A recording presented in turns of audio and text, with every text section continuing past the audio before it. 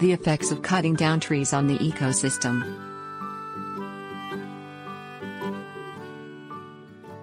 Cutting down trees is necessary to produce wood for construction, paper and other applications, but logging and other activities that kill trees can potentially lead to negative impacts on ecosystems and the environment as a whole.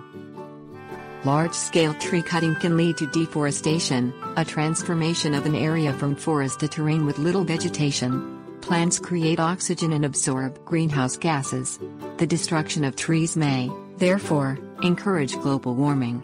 Changing temperatures can alter which organisms can survive in an ecosystem. Cutting trees can result in the loss of habitat for animal species, which can harm ecosystems. According to National Geographic, 70% of Earth's land animals and plants live in forests, and many cannot survive the deforestation that destroys their homes. Tropical forests like the Amazon rainforest promote a cycle of evaporation and rainfall.